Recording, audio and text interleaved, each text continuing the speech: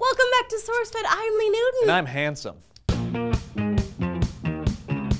Reunited, and it's sing with me 5. Reunited, and it feel. Now you're not singing. I know. Oh Jesus, do the intro. 5 things you missed this week. Number 1, McDonald's is reportedly trying to trademark the term McBrunch, not necessarily because they want to create McBrunch menu items, but because they routinely file intent to use trademark applications. If that's the case, then you guys should really try and snag McPuke, McBarf, and McHurl. And also McPoop, McSquirts, and McRegret. You might as well get the whole eating McDonald's cycle. You're welcome. You're welcome. Number 2, a man who was obviously a massive Pokemon fan, evident by his Pikachu hat, t-shirt, and Pikachu plush toy, was arrested this week for trespassing in the White House garden. The man scaled the fence but was swiftly tackled by the Secret Service. Not on our watch, said these guys. Or they said, gotta catch 'em all.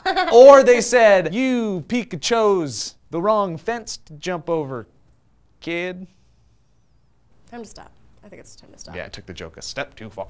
Number 3, in drug news, a man was arrested this week for selling an undercover cop cocaine, or rather a crushed up Pop-Tart that he sold as cocaine. Again, the undercover cop bought it, so something tells me that the war on drugs is gonna be a long one. Yeah, but at least they got a delicious bender. Right? Number 4, another Facebook blunder. This week, Grandmaster Flash is getting a lot of Facebook love from grandmas who are just trying to type in grandma, but then accidentally autofill Grandmaster Flash. Here to read some of these actual Facebook posts, my grandma. Happy birthday to you. Happy birthday, dear Timothy. Happy birthday to you. How old are you now? Love, Grandmaster Flash. Hi, Gabriel. I loved our ladies' day out. You have my love and best wishes.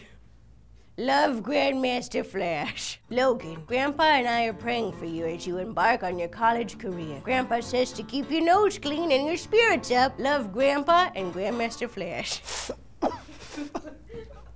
Oh, my grandma, everybody.